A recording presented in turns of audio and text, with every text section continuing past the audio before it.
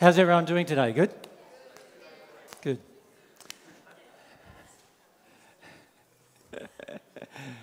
Welcome to those of you who are new here today. It's lovely to see you here. Often we have negative media campaign and then we have more new people come along. So it seems to be related somehow.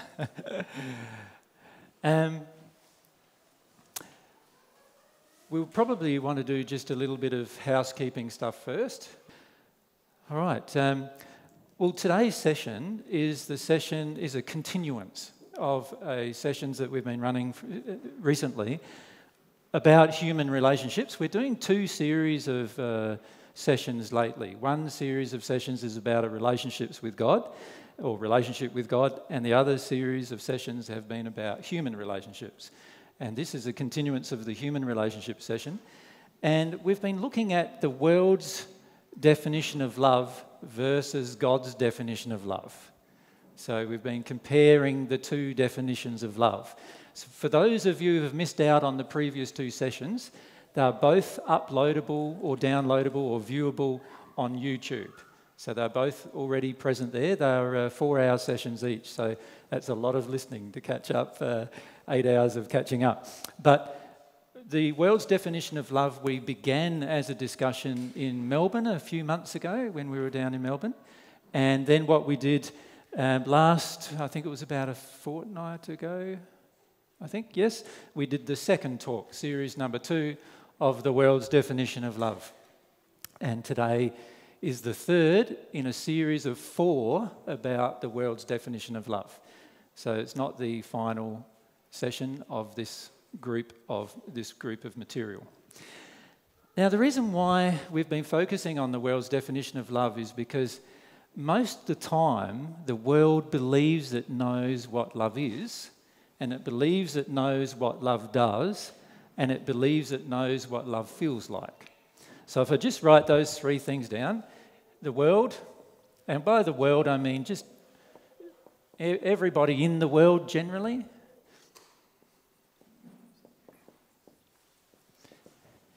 So 1, it believes it knows what love is. Number 2 is it believes it knows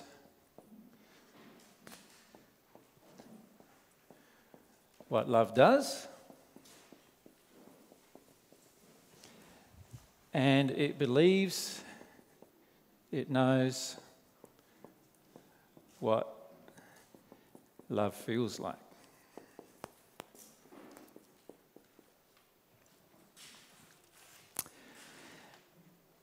Now, logically, if that was true, the world should be a completely loving place, and there should be no war, only peace, no human suffering, only kindness, compassion, understanding, and everything else related to love. So while we believe we know what love is, what love does, and what love feels like, it's obviously the case that we mustn't know, because if we did know completely what it was, then the whole world would be cured of all of the ills that are unloving. Does that make sense to you from a logical perspective? So from a logical perspective, although the world believes that to be true, it can't be true. There has to be something else going on. Because for it to believe that to be true, the world would be a very, very different place. If this was actually true, the world we'd be living in, we'd be experiencing love on a day-to-day basis. None of us would be ever stressed out in our lives. None of us would have any fear in our lives at all. None of us would have a worry about safety, security. None of us would be concerned about war. None of us would be concerned about not having enough to eat, not having enough to drink, not having enough to wear, not knowing where you're going to live. And none of those things would be a problem, because all of them would automatically be sorted out, because all of us are automatically loving. And so therefore nobody would ever miss out. There wouldn't be millions and millions of children dying every year from starvation and malnutrition, if that was true, if we all knew. There wouldn't be any religious turmoil. There wouldn't be any attacks or fights between different religious groups, because all of them would know what love is and love does, and so therefore there wouldn't be any fighting between them. Does that make sense to everyone? Logically, you can see that if this was true, the results would be very different to the results we have. Now, if the results we have are very different, in other words, the results we have are, there are 50 million or so children dying every year from malnutrition.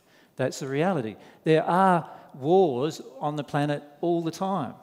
In fact, some wars are bigger in terms of the amount of ordnance dropped on people than the Second World War. And that still happens today.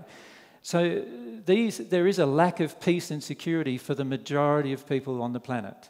When you analyse security from the perspective of having everything you need to eat, drink, clothing, food, shelter, and so forth, even if you just treat those basic human necessities, there are a good 1/3 of this planet that don't get those basic human necessities for life. And how could they ever then have an enjoyable life? It's not possible. So the fact that we believe we know what love does, and we believe we know what love is, and we believe we know what love feels like, we have to, as a human race, start taking responsibility for the fact that we mustn't know what love does, and we mustn't know what love is, and we mustn't know what love feels like yet. Because if we did, as a human race, there would be no problems on the planet at all. We could all have differing opinions, and we would all live together in peace and harmony. So we might be of a different religious faith. Some might be Muslims, some might be Christians, some might be Hindus, some might be Buddhists, some might be atheists, some might be agnostics, but they'd all get along in love if we knew what love is. Does that make sense to everyone? And if it's the same with our politics. You know, there might be communists, socialists, Democrats, Republicans, and so forth, all these different political parties, and they would all get along in love as well. And then we would also notice things like in a schoolyard, for example, all the children would get along in love. And then in society as a whole, all of us would get along in love if we knew what love is and what love does.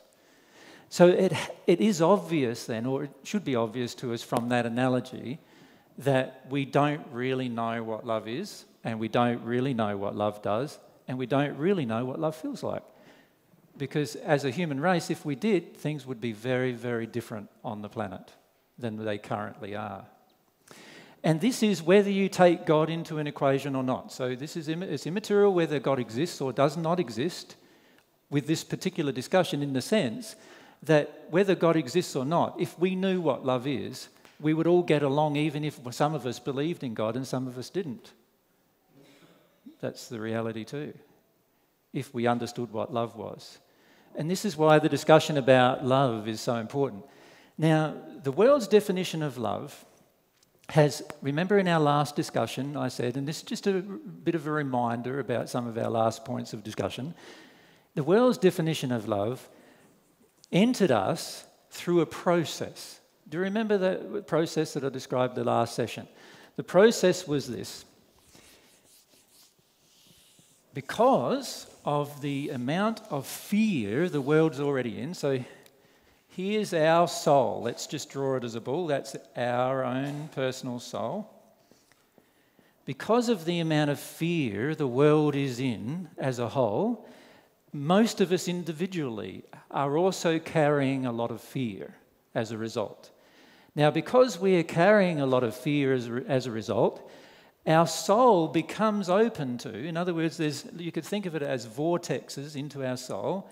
Our soul becomes open to beliefs that are fear-based.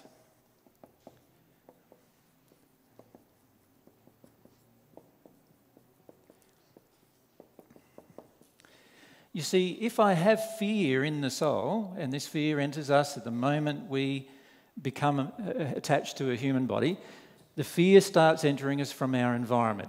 The world environment is in a lot of fear, and our own parents generally are in a lot of fear. Most of them are even in a lot of fear about having a child. You remember the very first child you had? How did that feel like? Well, for most of us, it was like, whoa, this is a pretty unique situation. And for the first time in our life, we often have quite a lot of fear as a result. And this fear that's in us enters the child. It enters the child and therefore makes the child open to fear-based belief systems that come from the world or the environment in which it lives. So, if we have one fear-based belief system, so example, if we have a fear of authority,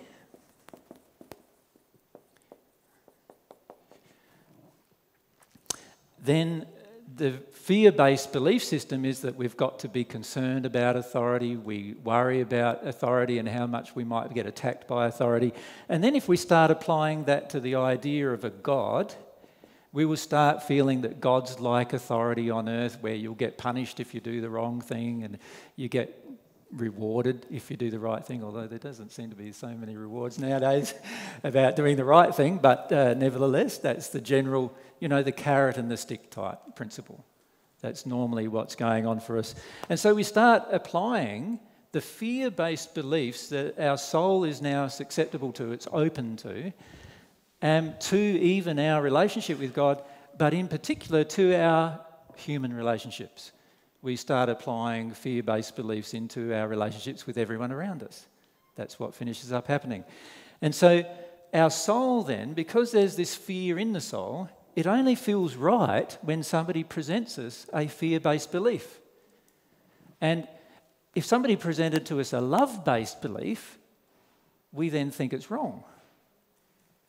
And we automatically start to have a tendency of rejecting it because it's not resonant with what our internal feelings are, and that is, no, that's not true. So if somebody said you could go across to the front to a war-based front and walk down in front of everybody shooting each other, and you'll be fine.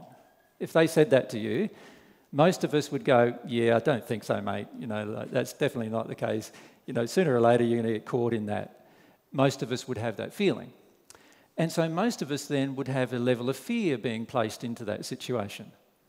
A situation where we could be potentially harmed or even killed. And we have a level of fear that's based on that particular situation. Now, that level of fear means that when I examine that situation, I am going to examine that situation through my fear. And unfortunately, then apply that same fear-based examination to other situations in my life. So while, for many of us, the original time that fear entered us was a valid event, what we finish up doing is we start applying that fear to other events that are not as valid. Does everyone understand what I'm saying about that? So, for example, if my father left me as a child and left me alone with my mum and my siblings, and I never had a father the rest of my life, if I hold on to that feeling inside of me without having it change, then what will finish up happening is, if I'm a woman, I'll attract men into my life, but then I'll be afraid that they'll leave.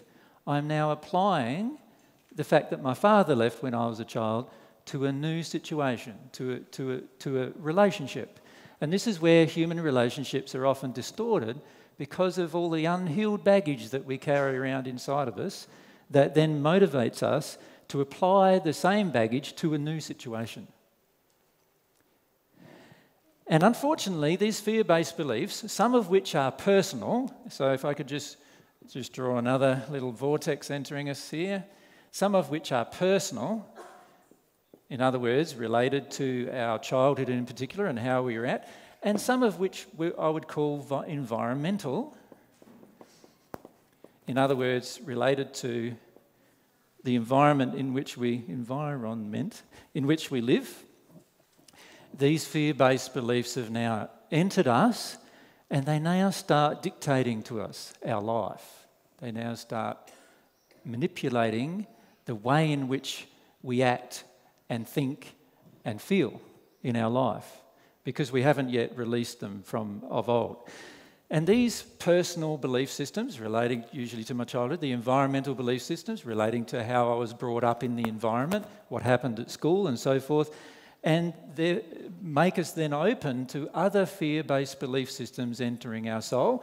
So we become firmly convinced that certain things that are not true from God's perspective are actually true from our perspective. Now, to give you an example in my own life, if you had seen me around 15 years ago, I was at that time completely convinced that God was a God of wrath. Completely convinced. All right? In fact, I've spoken to audiences in that state, more than 5,000 people in that conviction. All right? Now, today, I am completely convinced about the opposite of that. So what made me completely convinced about that being true? Well, what made me completely convinced is the fear-based belief systems of the world being absorbed in my soul, and that then allowed me to accept this other fear-based belief system that God is a God of wrath, a God of punishment, who will punish the wicked and reward the righteous. But as I worked through these fear-based belief systems, and the way it happened for me was that I went through a period in my life where everyone in my life didn't want to see me anymore. And the funny thing about it is I still wanted to see them. And I thought about that for a bit in terms of how that applied to God. Even my own sons didn't want to see me anymore for about a year and a half. And I applied that to my own relationship with God and said, all right, no matter what those other people do, and no matter that they don't want to see me or not, I still want to see them. I still want to have a relationship with them. I don't feel resentful of them. I don't feel vindictive towards them, even though many of them were attacking me at the time. And so then I started to realise, if that's how I am, then God must surely be better than that. God must be a better person or better being than I am. So if that's the case, then surely God must have this feeling, even if everyone on earth doesn't want to worship God, doesn't want to know anything about God, God must still have a feeling that he wants to know them. If that's how I am, then surely God's better. And then I started working through the emotional reasons why I had come to accept this fear-based belief that God was a God of wrath. And there were quite a lot of emotions I had to let go of. One emotion was my own personal fear of torture and harm. I had to get rid of that. I had to release that. And that took a lot of shaking and crying and going through a process, an emotional process. And once I come out at the end of that, I no longer felt anymore that God was a God of wrath. In fact, I feel completely the opposite than I did 15 years ago on that one subject. Now, that being the case, that tells us that it's possible to also release fear-based systems and confront them. And it's possible to actually absorb new belief systems, but only when inside of our soul, inside of our emotions and inside of our feelings and inside of our thoughts, inside of all of that, the sum total of who we are, inside of our soul, there must be a way to get rid of our susceptibility to fear-based belief systems and instead absorb love-based belief systems. And the reality is, for the whole of human race, unless we do this, we cannot become loving. Unless we, as a human race, absorb love-based belief systems into our feelings and start rejecting fear-based belief systems in our own feelings, unless that transformation occurs, it's not going to be possible for us as humans to become more loving, to make the next step or the next leap in evolution, if you like, which is, instead of being warrior-like, becoming peaceful, having the ability to live together in harmony and peace and joy and love without there being constant strife, constant political, physical, war-based national strife, but also religious and other types of strife. All of those kinds of strife would all disappear. And that doesn't mean that we wouldn't be able to have a good debate with somebody. about something that we disagree on. But we just wouldn't be angry about it anymore because we know how to love now. So we could discuss our differences in opinion without being upset and without feeling attacking and without resorting to personal libel and without resorting to persecution. And if you look historically, what mankind has done has resorted to even torture and abuse in order to perpetrate a different belief system. If you look at many of the religious crusades in the past, right the way through the Dark Ages, the whole purpose was to put upon a whole group of people, a nation, a new belief system. And if they didn't accept it voluntarily, how did they have to accept it? Through violence. And that's what we've done in the past. Now, if we loved, I'm putting to you that would never occur. And it could never occur. If we have learned how to love, that would never happen. You and I could have a completely different belief system and we'd be perfectly happy with each other about it. We'd even be able to still provide food for each other, we'd be able to provide shelter for each other, give each other drink if we need a drink, we'd be able to help each other build our houses, even though I might be an atheist and you might be a Pentecostal, and somebody else might be a Muslim and somebody else might be a Hindu. We'd all be able to cooperate together. And that cooperation comes about because we've all learned how to love. So the world's definition of love is very important for us to understand. As to you could say, the problems with the world's definition of love in comparison to what love really must be. Because the world's definition of love has given us the world we currently have. So that tells me our definition of love needs to change. Either individually, initially, and collectively. It has to change. Once our definition of love changes and it becomes more loving, the result of that definition changing will also then become more loving. That would naturally make sense, would it not? So we would actually finish up with a more loving environment if our own definition of love was more loving and the world's definition of love was more loving. So what we want to do today, and what we've been doing in some of these sessions, is we've been talking about some of the world's definitions of love and then comparing it with what must be the truth about love. And we're trying to apply some logic to the whole process as well, but also apply some of our feelings to the entire process. All right?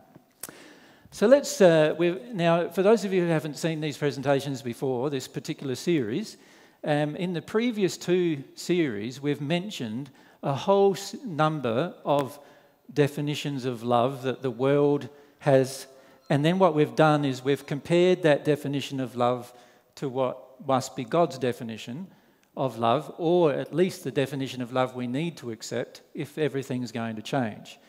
And so what I want to do is continue that with you today, presenting some new ideas about love, if you like, and compare what the world thinks about it to what I believe God's truth is about love. And also what I believe, because if we accept this God's truth about love, what I believe will happen in terms of the transformational effects that will occur on the earth as a result. So let's start by bringing up one. The world's definition of love is that love is whimsical. Is that how you spell that?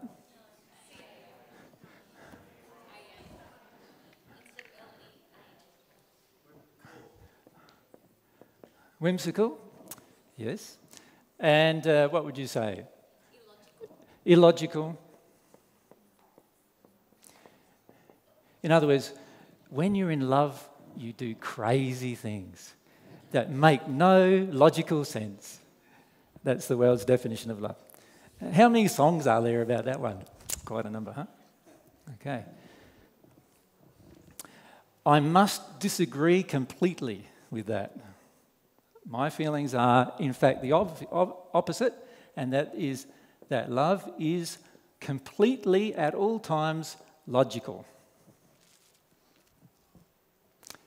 Love always makes logical sense. Now, let me give you some examples. One I wanted to give you was from the Bible, actually. So I'm just going to get out my Bible and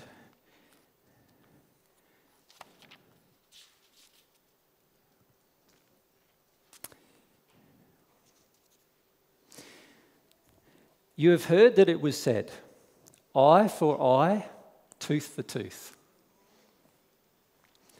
You've heard that? Okay. Now, Gandhi made some comments about that. Do you remember what he said? Eye for eye leaves the whole world blind. Because in the end, we're going to sin against another person at some point.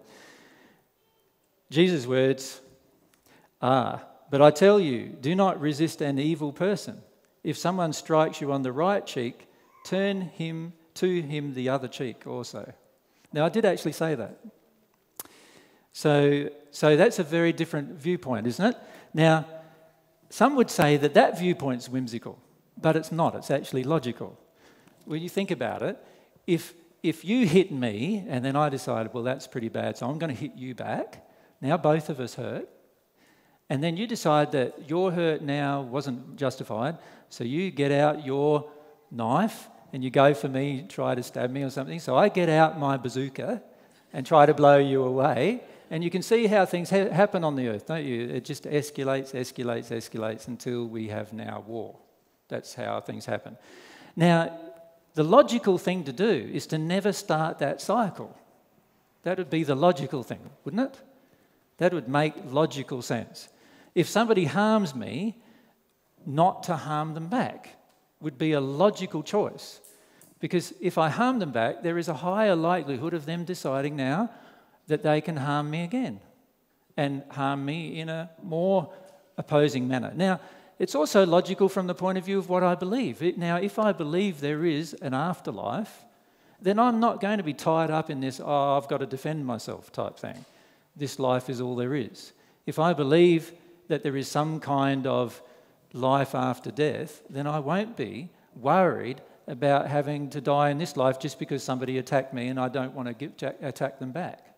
So our desire really, which is, and I'd put to you, love is logical with this particular desire, and that is, if I treat every person how I would like to be treated and not actually how they treat me, that would make much more sense. Now, you've all heard that before too, actually, many of you, because that's called the golden rule in the Bible.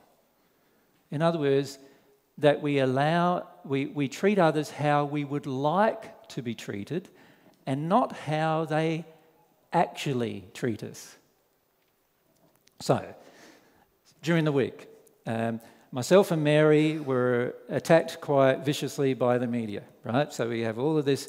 We have hundreds of emails coming to us, people who want to kill us and rape Mary and do all these other things, right, because of what the media presented.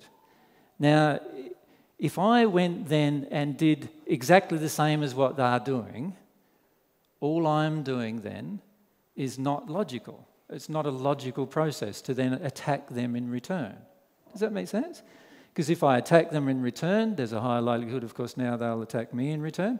And also, when you think about it, love does not attack.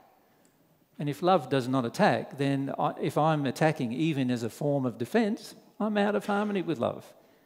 Does that make sense to everyone? So, to me, love is completely logical in all situations and circumstances. It's even logical with regard to things like self-responsibility. You see, if I love, it makes logical sense that if I love myself, that I'd want to look after myself. That makes logical sense to me. If I don't love myself, then I'll start getting invested in other people looking after me. And to me, that doesn't make much logical sense, because all of us have the ability generally, if we are fairly sound in health, to be able to look after ourselves. Now, it also makes logical sense for me to help the people who aren't sound in health to look after themselves. That also makes complete logical sense. It doesn't matter whether they're of a different nationality, they have a different colour than I have, they have a different belief system that I have. Even if they're angry with me, I don't see how that makes any difference. It still makes logical sense to actually care for them as much as we're able. Love is logical, but the world's view of love is often very illogical. So the world's view of love is this: if somebody comes along and murders your son, then the best thing to do is to murder his son. That's the general viewpoint of the world, is it not? In other words, an eye for an eye, tooth for tooth. Life for a life. My son's life for your son's life. My daughter's life for your daughter's life. Right? That's how we view it in the world generally. Now, I'd put to you that that's not love, even if it's considered to be love. Now, many of these parents who lose a child in a war-based situation and then feel justified in going attacking another child in another situation would say to you, it's because of the love of my daughter or son that I'm doing this. And I put to you that's not the case at all, because the logical thing to do wouldn't be to exacerbate the problem by going and killing somebody else. That's not the logical thing to do. The logical thing to do is to forgive the person. That would be the logical thing to do, because in the end, we'll end up with no sons and daughters, as if all of us finish up going to kill others who harm us and so forth. We'll end up with this terrible situation. Yeah. Joy and Mary, where are the mics, by the way? Yes, if we can come down, one down here and one across to Mary. In there. Thank you. I just realised that as a society we've constructed this whole legal system to carry that out for us. So there's an expectation that we want them to do it for us, and that makes us okay. That's correct. We distance ourselves in society from the actual personal act. We've done this with food even. We've done it, so in other words, with animals and being loving towards animals.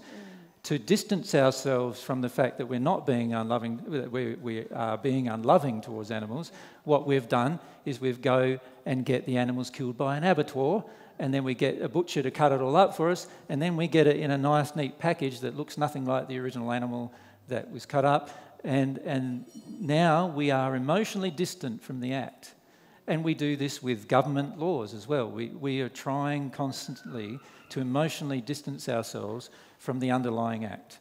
So this is where you see, say, for example, in the USA, in many states, there is still capital punishment, where, the death penalty applies. Now, that is done because of the rage of the individuals who are the victims of violence not being released, which means their sadness hasn't been released. So what they now do is they expect the government to take the reactional state, which is to kill the person who killed my son, daughter, wife, husband, and so forth. And as a result of that, we have capital punishment being enacted by the government rather than by the individual. Myself and Mary watched an interesting movie last night, which was all based on this premise of justice and, what was it called, darling?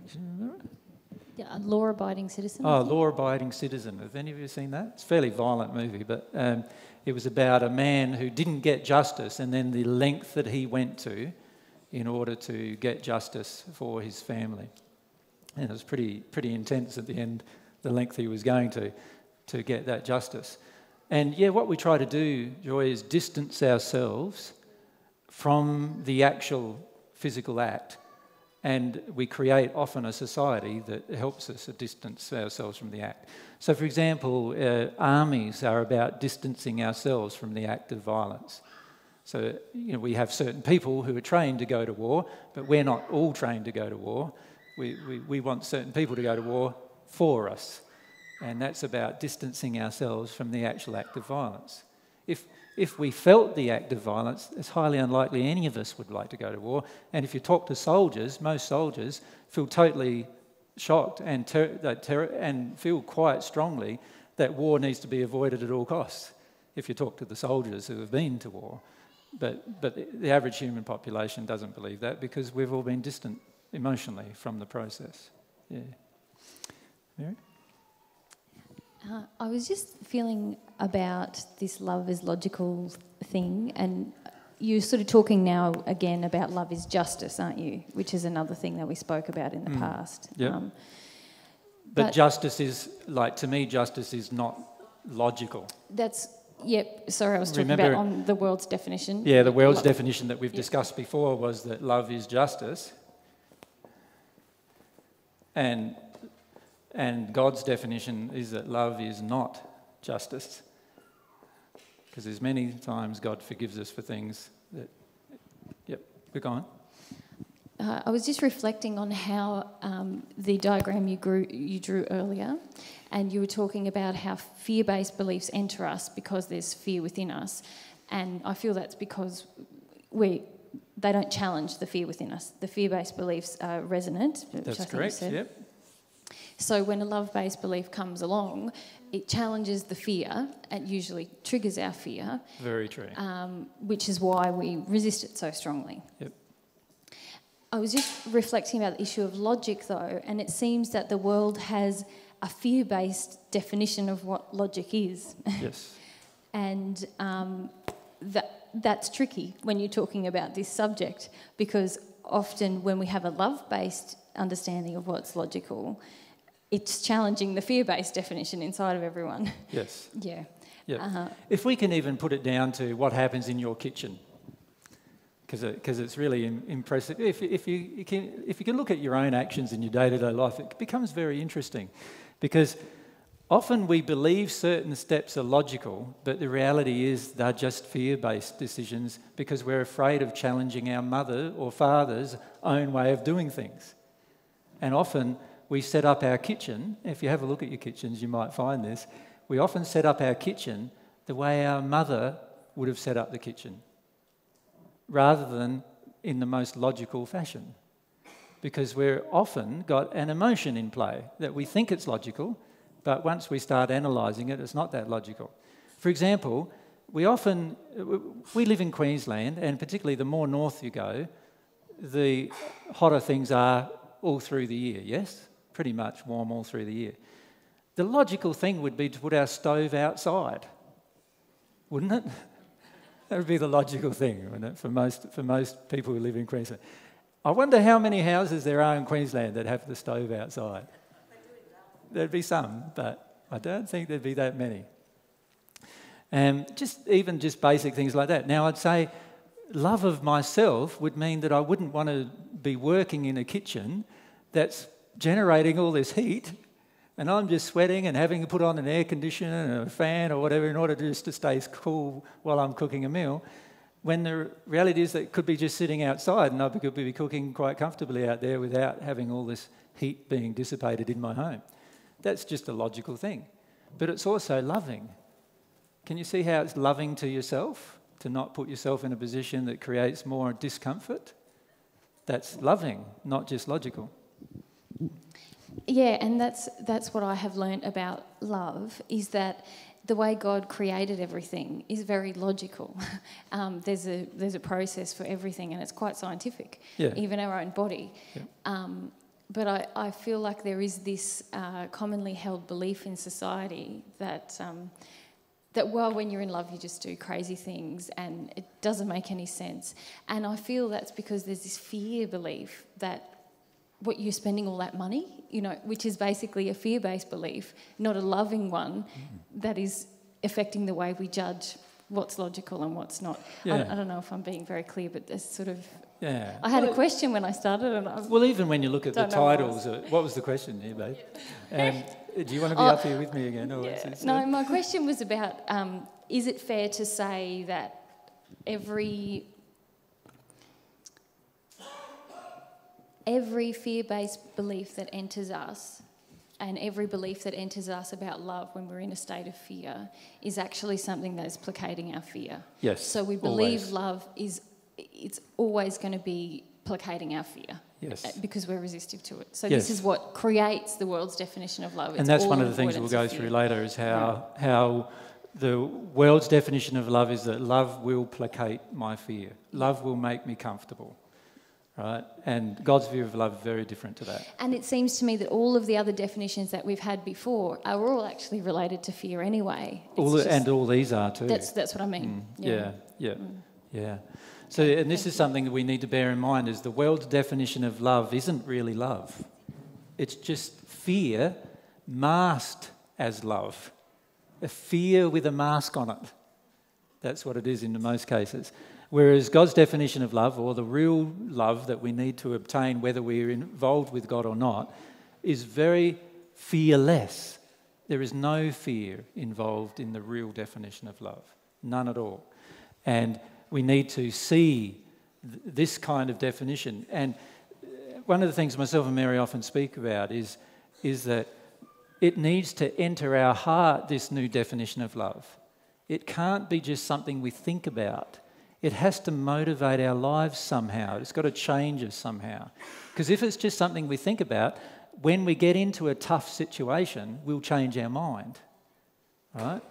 But if it's something that's a part of our system, something that's right inside of us, no matter how tough the situation, we will still do the loving thing. We will still act in the loving way. And it won't be something that changes our mind. We'll move on to that in a minute. So this love is logical thing is something that I feel many of us need to give more consideration to. Can I put to many of you ladies that you often criticise the logic of your husbands or partners, and yet logic is an aspect of love. Isn't that an interesting concept? And often their logic, they're trying to present logic because they are actually in a more love-based thinking than you are with fear. You see, remember I've said to many of you how fear dominates many women's lives and grief dominates many men's lives. In other words, most men are afraid of grief. Most women are afraid of fear, right? Most women cry quite easily. They're not afraid of grieving so much, but they're very afraid of their fears. They get into this very, very locked up state. Now, logic is connected very strongly to truth. Logic and truth are often very strongly connected. This is something we need to understand. What is it? What is Rasam's theorem? Does anyone know what Rasam's theorem is? Come on, Lulu, you know what Rasam's theorem is. Surely you do. It's a scientific. No? You don't? Okay. Have any of you heard of it? No? Oh, okay. Okay. It's a very basic premise that the simplest explanation is probably the truth, and the most logical explanation is the truth. Logic and truth are very connected with each other, right? We need to understand this. The most logical thing can often be, and the most simplest explanation can often be the truth. You know, you've got this guy standing in front of you calling himself Jesus. He puts up a lot of crap about it. A logical explanation might be that it's the truth. That'd be simple. Now, often we go into complexities, you see. We go, oh, no, surely he's crazy, or he's this, or he's that, or he's nuts, or he's a liar, or whatever else, and we want to justify all the alternatives. But sometimes the most logical, the most simple thing is the truth. Now, this is in particular the case with our day-to-day life. Often the most simple explanation is the most logical, and the most logical explanation is the most loving. That's often the case. Yeah. Also tied in with this idea of logic is economy. It is logical and loving to practice economy. Now, many of you practice economy because of fear of finances. Now, that's a different thing. That's not loving. But economy, in its pure sense, is loving. Everything God does is economical and therefore logical. Right? And because it's logical, also loving. Now, in regards to human relationships, which is our primary thing that we're looking at here, can you see if I criticise the logic of another person rather than examining the logic that they're presenting, can you see that automatically prevents me from becoming more loving?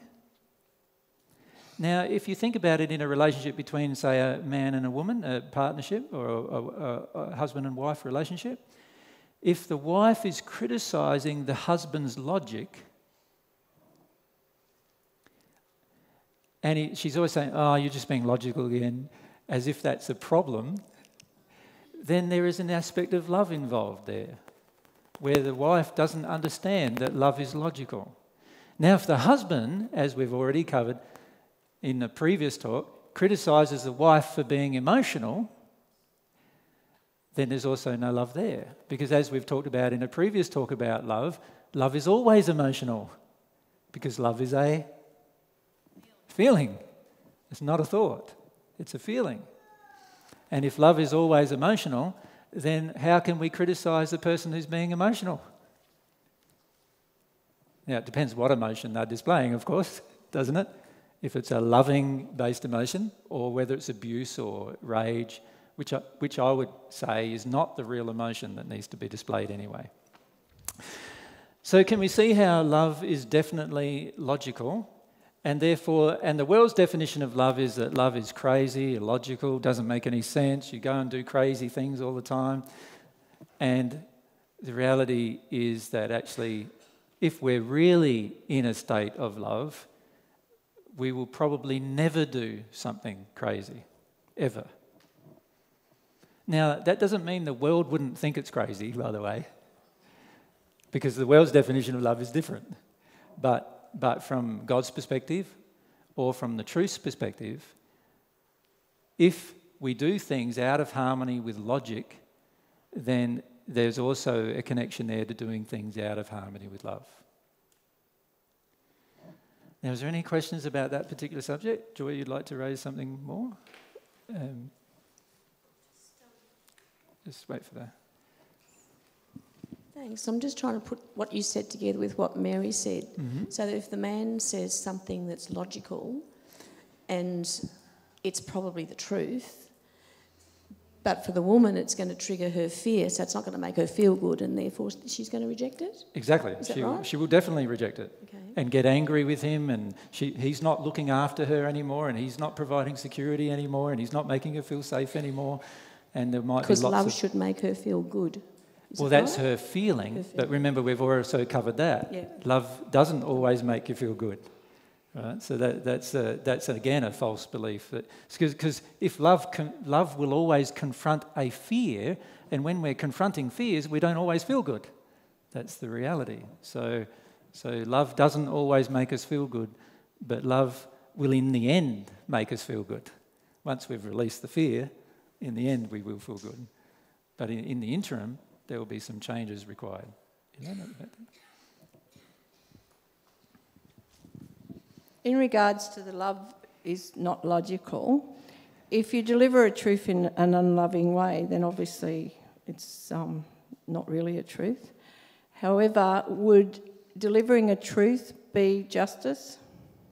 Well, firstly, your first comment, the truth is always the truth no matter how it's delivered. However, if it's delivered lovingly, it will have a far more powerful effect than if it's delivered in any other way. All right? So I would argue that if somebody's telling you the truth, no matter how they're telling you, whether they're angry or upset with you, in a rage with you, or they're nice and calm and peaceful and relaxed, either way, you should listen to it for your own benefit, because it's the truth.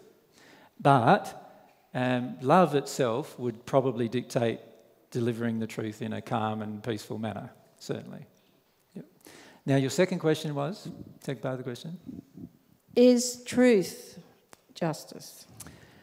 I don't feel so, no. Because we can state the truth about something. If I can give you an illustration. It is just for me to state the truth about your childhood, is it not? But to state the truth about your childhood, I would have to know the complete truth myself about your childhood, which means I'd have to know the motivations of your mother, the motivations of your father, their underlying emotional injuries and what caused them to take the actions that they took, and so forth. So while it's just for me to state the truth, maybe one of the truths is, Elaine, you were not loved when you were little. That might be a truth. And it's just for me to state that truth. It's also loving for me to state that truth. It's not loving for me to judge it. You see, and there's the big difference there. Now, most of the time when we get involved with stating truth, we are previously or already in a state of judgment, right? So, for example, I get asked lots of questions about how I can state that I'm Jesus, right?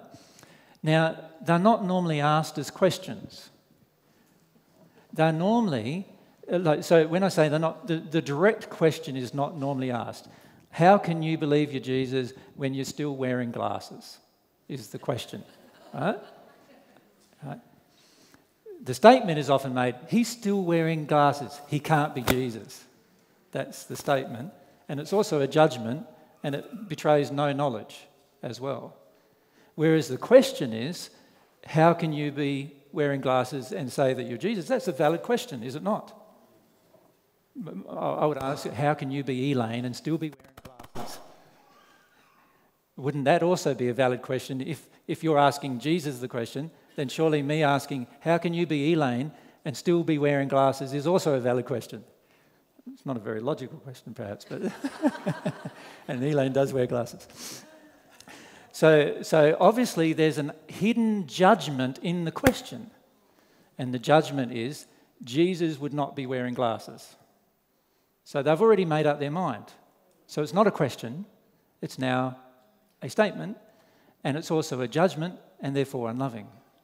Right? Now, people think that it makes logical sense that Jesus should not be wearing glasses. Right? And I can certainly understand that particular train of logic, but it doesn't take into account all the factors. And one of those factors might be that Jesus chose to actually go through certain things. You know, there's also all those other factors. So can you see that often we ask questions or make statements of truth from a point of what we believe is truth without having really a completely open mind about the subject at all. That's generally the case. And we do that because we have fears. So what is a fear of a person asking Jesus why he's still wearing glasses? Well, you could list quite a lot of fears. If Jesus is wearing glasses, then he's just a man. But I believe Jesus is God. So therefore, my belief is going to be confronted if I see that Jesus is just a man. So it's better for me to assume that Jesus is not a man and therefore must be perfect in his body right at this point in time, rather than be imperfect in any way.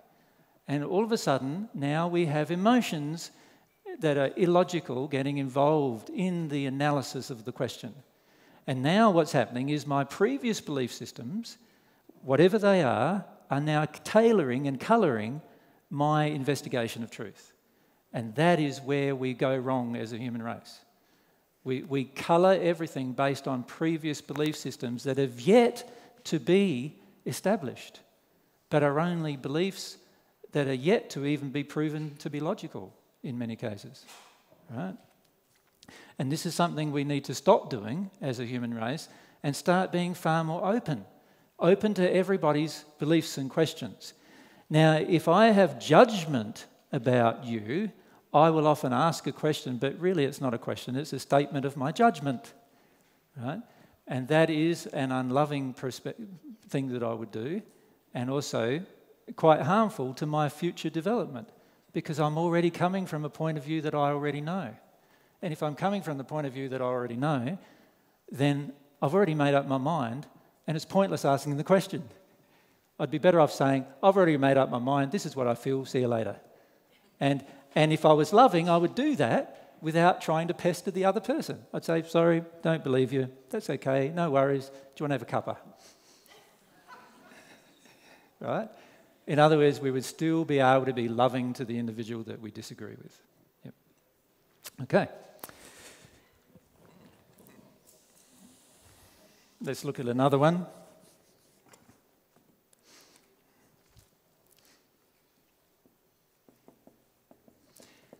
The world's view of love. Love allows abuse. We see this happening over and over again with many of our friends, where their families are saying to them things like, I love you, so I have the right to yell at you. But yelling at you is abusive.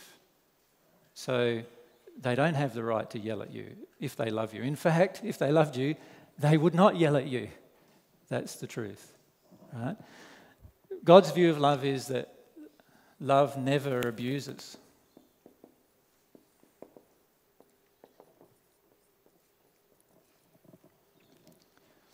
It never abuses power. It never abuses position. It never abuses responsibility. It never abuses an individual with rage or anger or any of these other types of emotions that feel bad to be received. Love doesn't do that. Love never abuses another person. And therefore, love would never or rarely accept abuse. Now, I'm not saying that you might choose to accept abuse knowing that it's abuse. So in other words, if somebody hits me, I'm not going to hit them back, and I might decide to do what I suggested in the first century, which was turn the other cheek. In other words, if they're going to hit you again, then allow that to happen as well. Now, that is not the same as what I'm stating. You see, you wouldn't continually place yourself in a situation where you're going to get abused over and over and over and over and over again. Now, many of us in human relationships have this viewpoint that love does allow abuse. That's the problem. This is where you get the battered wives syndrome from. This whole viewpoint, the guy who's hitting her is saying, I love you, I'm jealous, that's why I love you. And he's hitting her saying, don't you look at that man and don't you do this with this man and so forth. And he's doing that thinking he's being loving, but he's actually jealous and therefore not loving. Does that make sense? He is abusing and therefore not loving. And love never abuses. That's the reality. So if a person is choosing to abuse, then they are in that moment not being loving. It's quite simple. And if we're choosing to continually allow abuse to be perpetrated upon us without removing ourselves from the situation, if that's possible, then we are not being loving to ourselves either. Love would never do that. Is there any questions about that one? How's everyone feeling today? Rob? You'll feel a bit distant today. My question relates to God's law of attraction. If you're in an abusive situation, that's not been a long-term thing. So just letting it hit you and letting it hit you and hit you, just to let yourself feel the maximum. One reason why, Robert, we are in abusive situations is because we allow abuse. So one of the things we need to deal with emotionally is, why am I allowing this abuse? What belief inside of me is not loving that causes me to think that I deserve this abuse? Because the truth is that if I loved myself, I would not believe that I deserve the abuse from others. Can you see that? Now, for many of us, we're in the situation because we've yet to learn that. We think there are certain times where abuse is acceptable. For instance, if abuse comes from my dad, then it's acceptable because he's abused me maybe a lot of my life, maybe violently, physically towards me or something like that. And then I start to believe that every time Dad yells at me, that's acceptable. In other words, I'm now stating, through an injury that I have emotionally, I'm now stating that abuse is love, really, and that I should put up with that abuse. And many of your families have this viewpoint that families are allowed to yell at you. Like, other people aren't, but we are, because we're your family. Now, I'd put to you, if you're the family, then there should be less abuse coming from the family, not more, and that would be the most loving state. So oftentimes the law of attraction, which is a law that God's created to help expose an emotion inside of us that's out of harmony with love, is bringing abuse to us to demonstrate to us that we have an injury inside of ourselves where we do allow abuse, where we have a belief system that is allowing of other people abusing us without us, we feel like we deserve it, in other words, and without us correcting it. And my suggestion is that if abuse has been a part of your life in the past or currently, the best thing we can do is to firstly deal with the issue of why we allow it. And I don't mean that you fight back against it. I mean, why don't you leave the situation rather than stay in the situation and continually allow it to happen? We've got to look at the emotional reason why we do that. Now, for some people, it's because they feel safe in the relationship financially, and so they stay allowing abuse to occur. For some people, it's because they feel good about the relationship sexually, and so then they allow the abuse to occur in other ways other than sexually. And we need to look at our trade-offs that we have on this matter.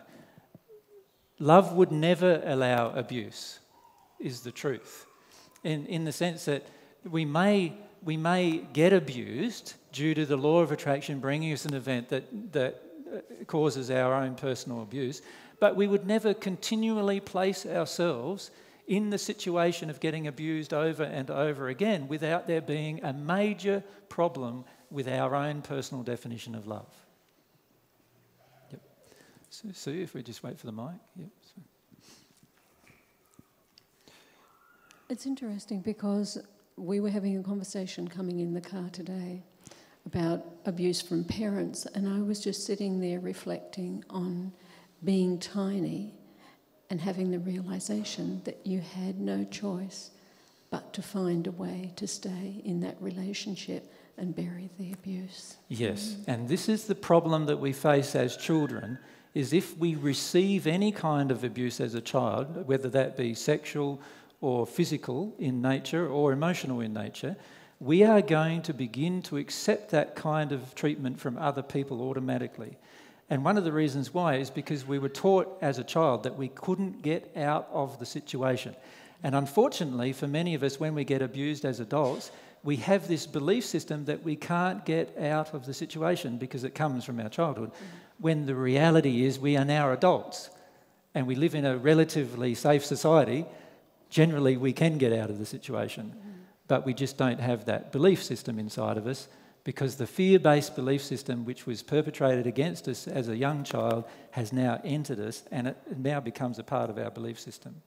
We set up a whole lot of really complex shutters so that we don't have to. In fact, I know that's a really deep problem with my emotional processing. Yes. The complexity of the shutters is so enormous. Yes. One of those main shutters that we've set up is my mother or father smacked me, but that wasn't abuse. Yeah. That's a major shutter that we shut up. So what we do is we tell ourselves, so here's our soul, and remember our soul's got this opening, if you like, towards a heap of false beliefs. So here's our soul. And one of those false beliefs is that abuse is acceptable.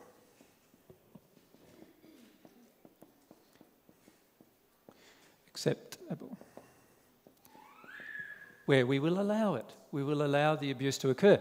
Once that belief enters our soul, now we are walking around and our emotion is actually being projected out to everyone in this room, in the world even, and we're basically walking around saying, you can abuse me, and I'll accept it.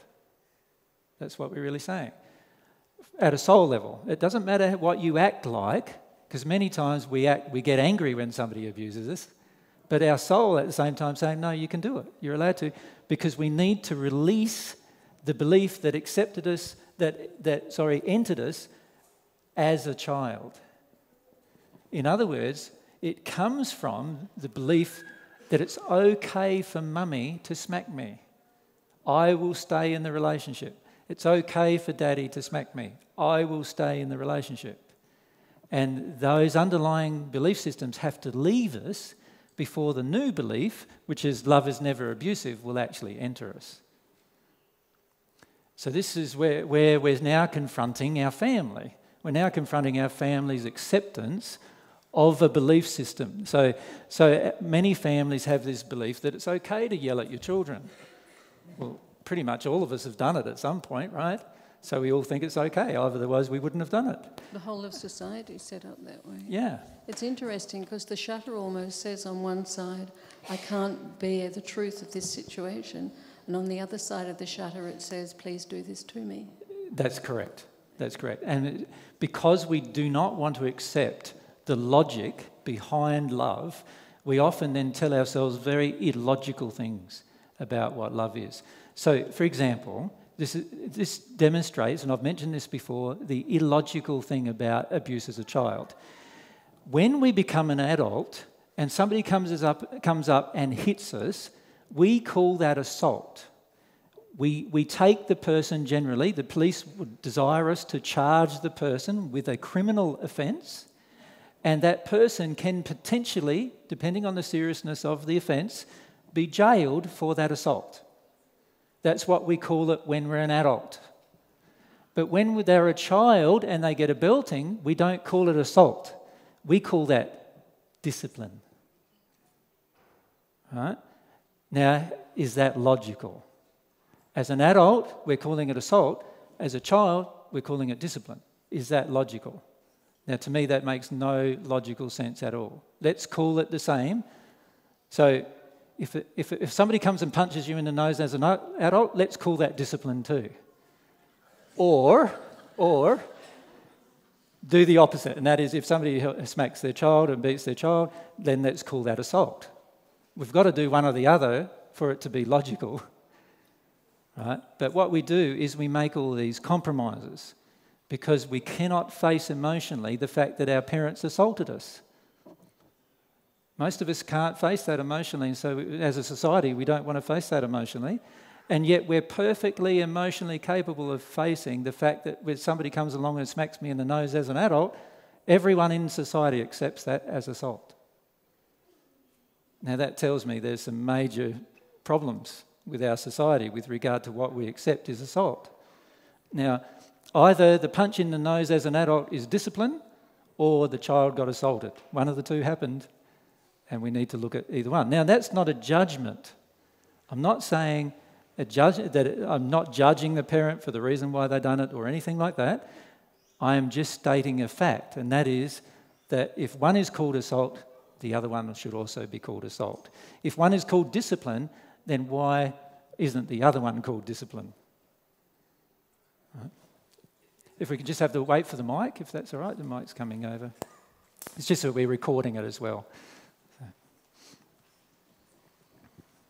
Hi. I just want to know, doesn't a parent's intent when they discipline their child physically matter as well? I agree, but one of the talks that I've given about parental discipline is often parents don't understand the underlying reason why something happens with the child. You see, one of the basic problems that we have on the planet is we believe the child has its own little independent emotional system going on. But the reality is that most children are actually reflecting the denied emotion of the parent. So if we investigate that more fully from a scientific perspective, and there is ways and methods to do that, we will find as a human race that if we investigate the process of what happens with children and why they choose to take certain actions, we will actually find that they take certain actions because of the denied emotion of the parent. Now, to me, it does not then make sense to go and smack the child for what it's only reflecting back at the parent, that the parent is denying within itself. And so my feelings are we need to scientifically investigate that, which we can easily do through a process of investigation like we would any other scientific technique, and we will come to discover that particular truth as a human race. And so therefore, once we discovered that truth, we would no longer desire to discipline or smack our children in particular in order to discipline or train them. We would choose other methods instead. And those other methods would be less violent and more loving to the child. My feelings are, and by the way, please don't feel it's a judgment because I personally have smacked my own children in the past. It's just that I've had to change on this issue as well to get to a different way of thinking. But my feelings are now that if we're smacking our child, we are now perpetrating violence towards the child no matter what the underlying justification is. And our child now is going to have fear enter it as a result of that particular violence. And as a result of that fear, now be open to further perpetrations of violent acts towards it as a result of that openness to that fear. Does that make sense? Yeah, absolutely. Yep. Do you want to get up here and talk, or do you want to... What do you... Mary's wanting to sit down and then she keeps doing this. Not good.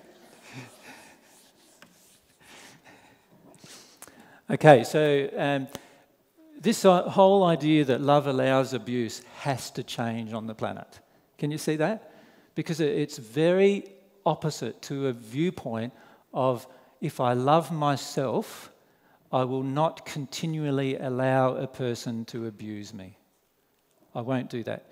I might do it once or twice or 3 times perhaps, but I won't allow it continually, because if I loved myself, I would want to remove myself from that particular situation.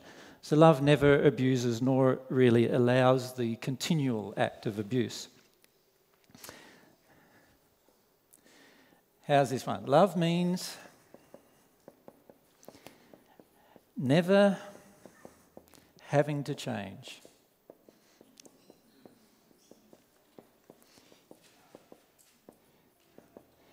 How's that for one of the world's definition of love?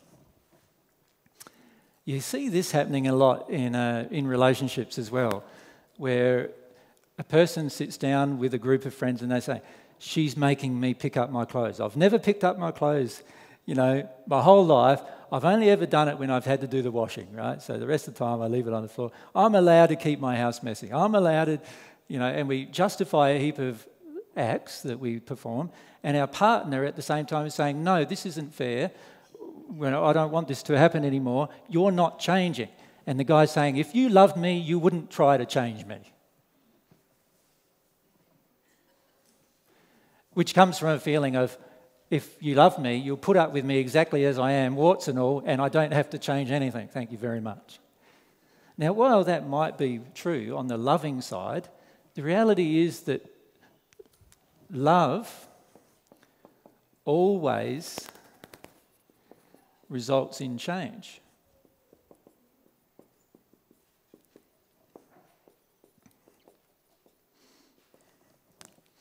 Or can I call it growth?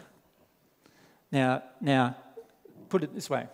Imagine if for a moment you gave birth to a child, right? The little child's there sitting in your arms, and it's just newborn babe, 2 or 3 months old perhaps. And then 8 years later, your neighbour comes over and you're still holding the same child in your arms like this, and it's exactly the same size as it was 8 years ago. Now, would you think there's a problem? Definitely would, wouldn't you? And what I put to you is the same with love. You see, with love, everything grows. Everything grows and becomes more, not less. Becomes more beautiful, more involved, more passionate, more understanding, more kind and considerate.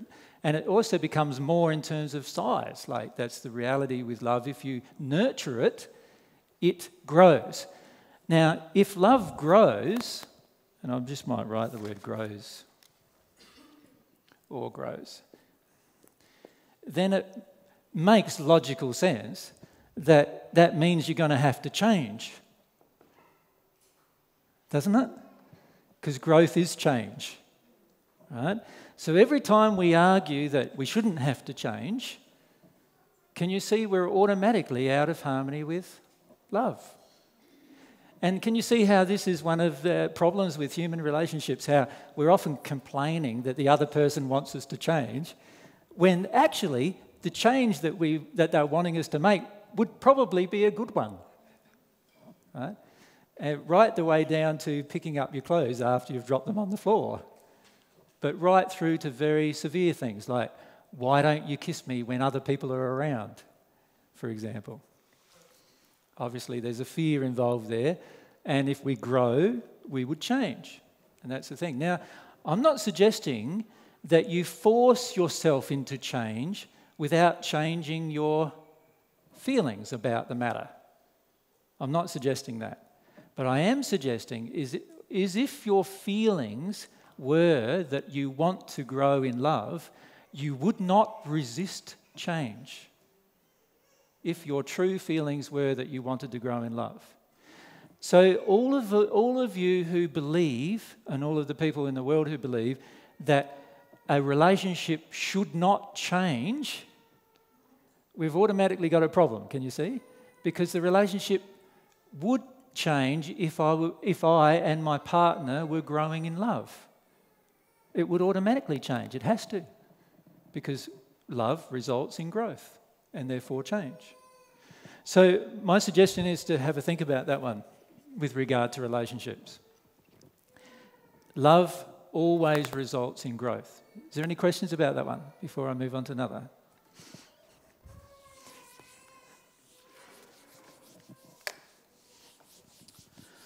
I was wondering where fear entered into the human consciousness around change.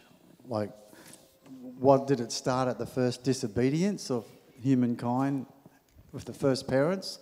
Or did it start with a country fearing another country over, controlling them? Or all fear generally begins with the fear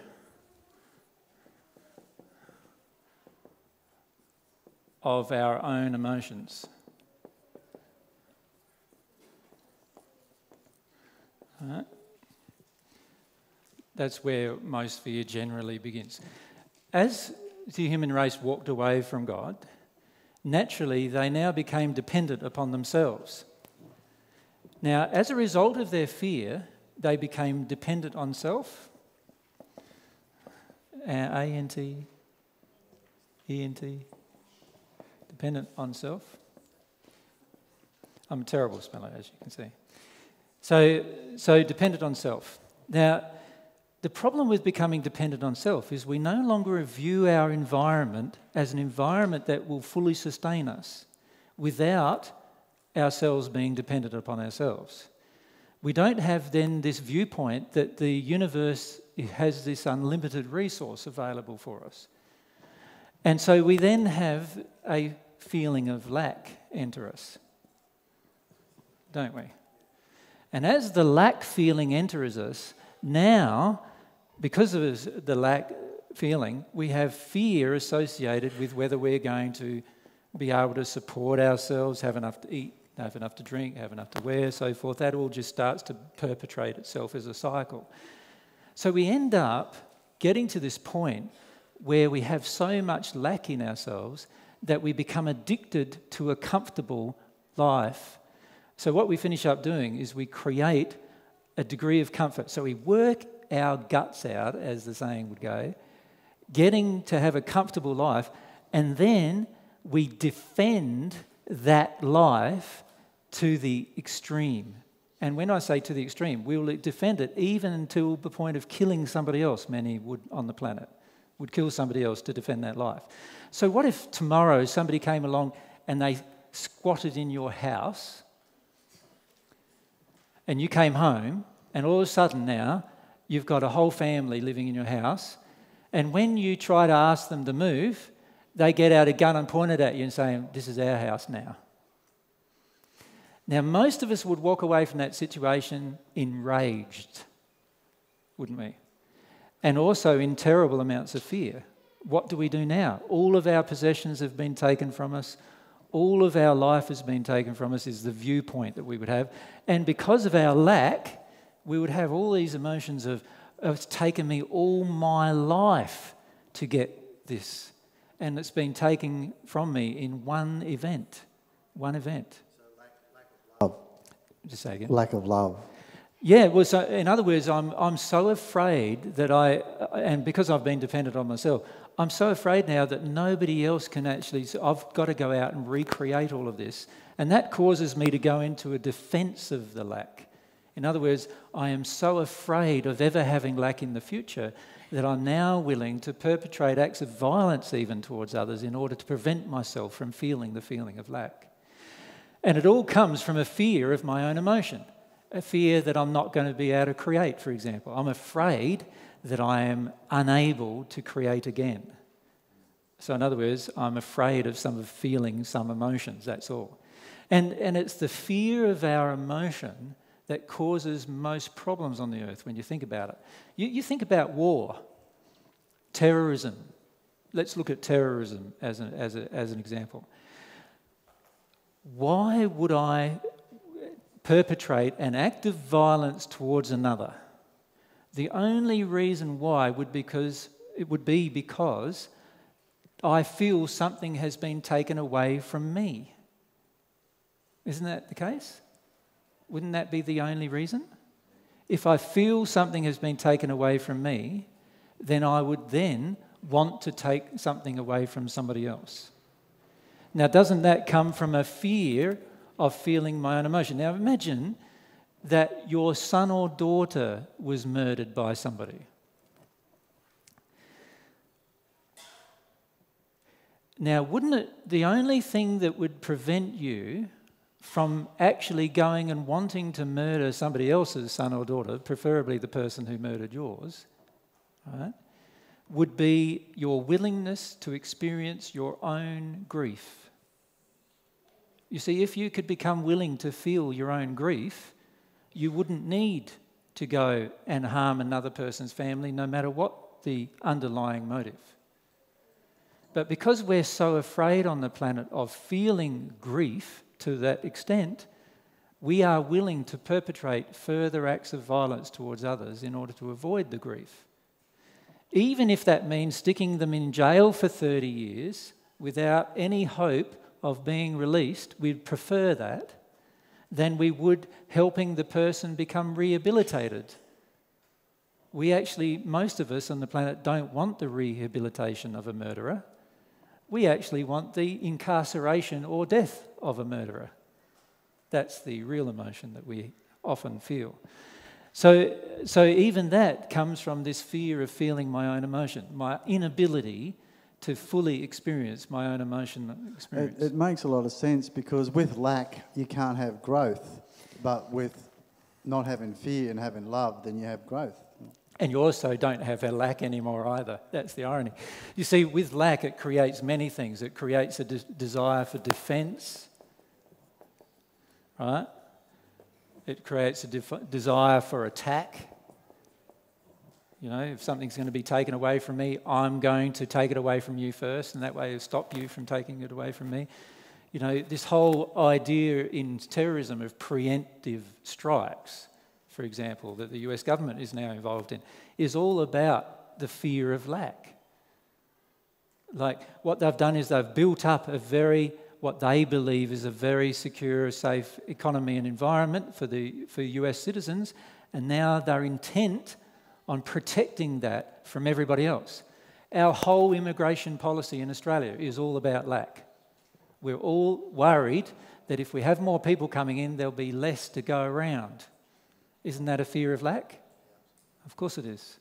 Right? So lack causes a lot of fear, and then the cycle we're afraid of feeling the emotions of lack, and that increases our fear. We become more dependent upon ourselves. We then project more lack onto our environment, and we then go into this downward spiral into really dark actions, really unloving actions, because we're unwilling to stop the cycle somewhere. Yeah. So these emotions that aren't love and that aren't God's definition of love were created by man, in a sense. They're created by fear, which was created by man. By man, yeah. Because fear was created by man. Remember, fear is false expectations appearing real. So in other words, we've had enter us a whole set of untruthful beliefs. The first of which was, when you die, you're dead. That is an untruthful belief, but most of the human race believes it. And so that now perpetrates a cycle of dependence on self, lack, attack on others, not able to feel our emotions, more fear and so forth, and off it goes. So that potential for us to make those choices it's a lovingness from God in creating us with that ability to make a choice to step away from God or to step towards God. Yeah, you're allowed to choose anything you want because of this gift of free will we've been given. But when we use our free will in fear, we are going to degrade the condition. If we use our free will in love, not fear, then we'll increase or improve our condition. Now, fear, you could say the opposite of fear is truth. So truth and fear are opposites, if you like. So the more I accept the truth about the universe, not just about the world, but the universe, about the soul, about how things work, everything, the more I scientifically evaluate all of this material and come to see the truth about everything, the less fear I will experience.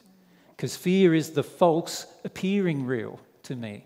And it's fear that finishes up degrading the human race. Yeah, so I'm sort of getting more that fear is not even a real thing. I'm just sort of getting that a bit more. Like it's an emotion that we need to feel. So it is real from that perspective. Yeah, it is a feeling that's inside of us that, we feel quite terrified, and there are very strong emotions aside with it. But unfortunately, fear, there's nothing to fear in God's universe. And once we understand the truth of God's universe, we will fear nothing. But to understand the truth, it has to enter us in the same place where the fear is. Yeah. The fear is in us, has to come out, and the truth has to enter us emotionally as a feeling. And that's the problem that we face as a human race. We need to allow this fear to be released without acting upon it, and we need to allow the truth to enter us, and now we act upon that and what the truth dictates. Yeah. So for example, we can bring many examples into this, but one example is many of us do not realise how strong still within us is the fear of violence. The fear of personal violence is very strong in the human race. Now, that fear of personal violence mostly exists because we're afraid that when we die, we're dead, and therefore there is no chance of life afterwards. We're going to lose all sense of happiness, all sense of fulfillment, not even know ourselves anymore. Many people feel that, right? Or, if it's more of a religious viewpoint, a lot of the fear is, if I've been a bad person, I'll go to hell anyway. So a lot of people are afraid of where they're going to end up if there is an afterlife, right? Now, once we know the truth, and the truth is, and we can state it, but that's no good.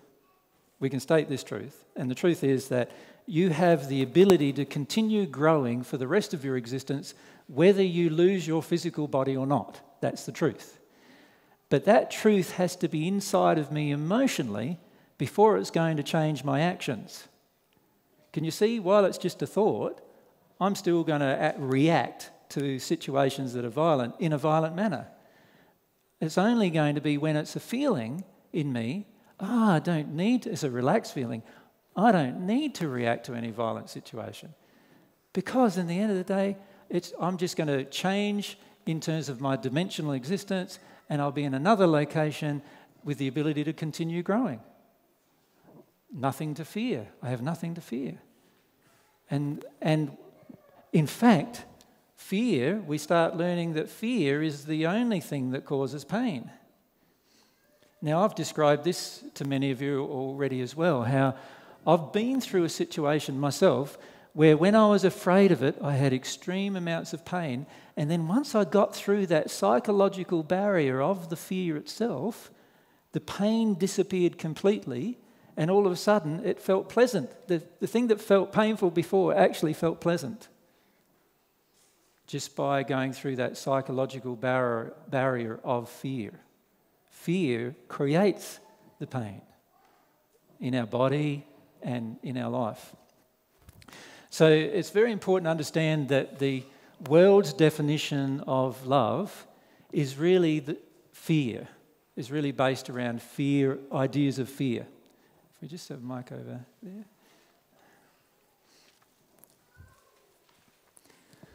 And it's very important for us to understand that this is the case. Hi, how you going? Michael's my name. No, Michael.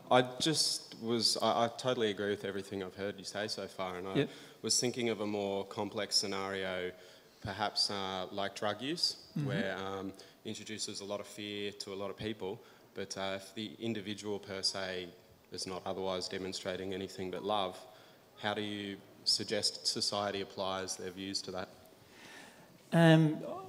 I agree that a lot of the judgments of society about drug use And in fact, a lot of the judgments of society about all sorts of things are actually based on fear, their own fears of that particular thing. So let's look at, say, the use of drugs as an example, right? We need to look again at the reality of drugs compared to the fear-based reactions towards drugs. So the fear-based reaction that most of humanity has towards drugs is what? What would you say? Sorry? They're saying don't do it, yeah, I agree. But why? Because it's going to be detrimental to your ability to love others. Okay, so it'll be detrimental to your physical health is one thing, your emotional well-being is another.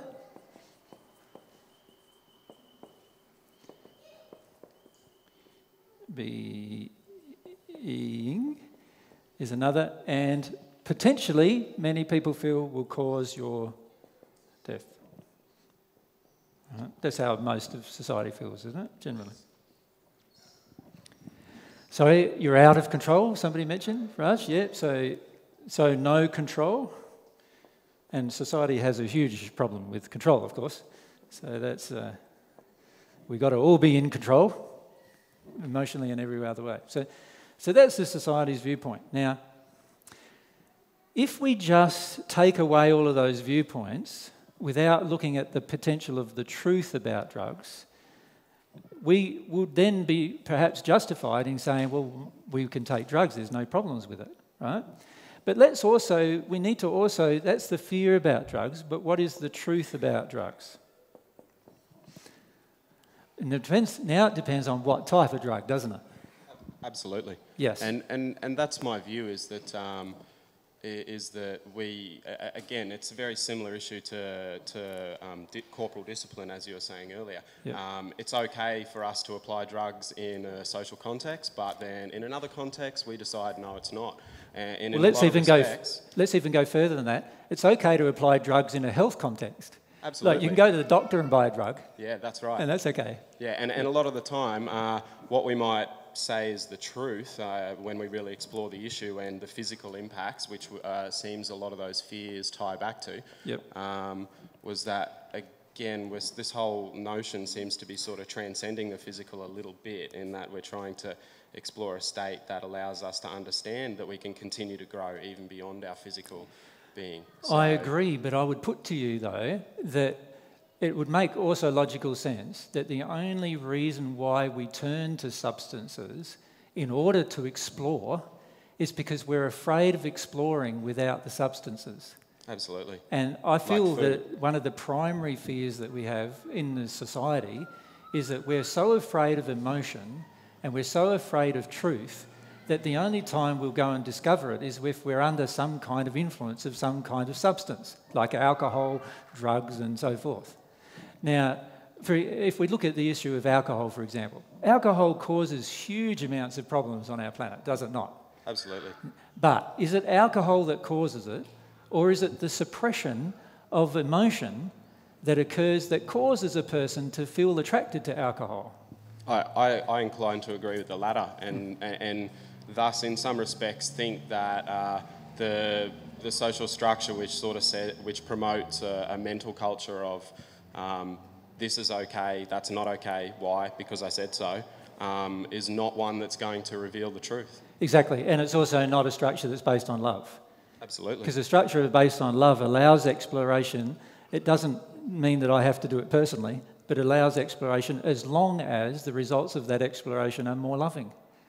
Absolutely. That's what it would do.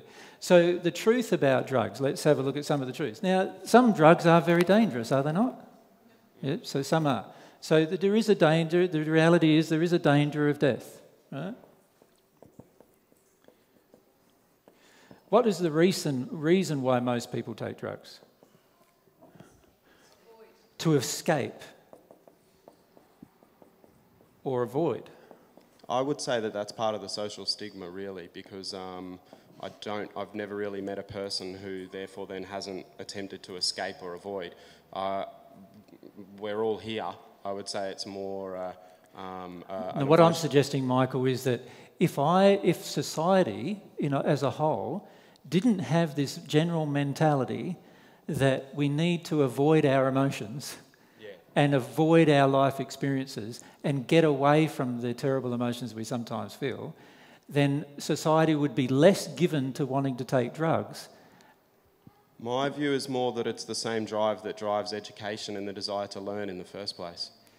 Yeah, I don't know. I think there'd be far more factors myself than that. To varying degrees, obviously, depending on everything. But see, I would also argue that what happens with many drugs is there is this tendency inside of us to attach to the drug because we are trying to go for an experience that we're not normally having.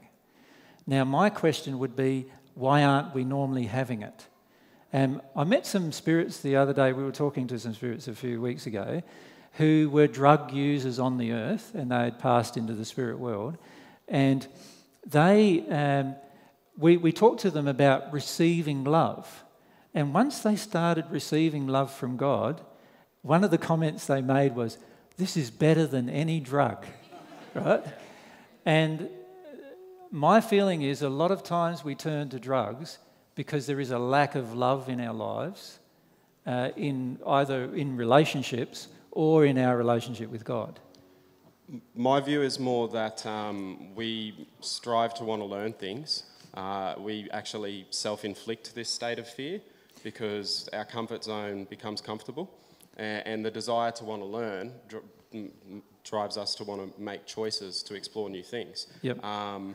A lot of that is moving away from a physical exploration to a mental exploration, so there's an increasing desire to want to explore, in particular, things that will increase a cognitive state, which is anything from books to taking drugs. And to spirituality, to all sorts absolutely. of things. Yep. And I agree, but I feel, again, that we are capable of doing that exploration in a society that doesn't have to take drugs in order to perform that exploration.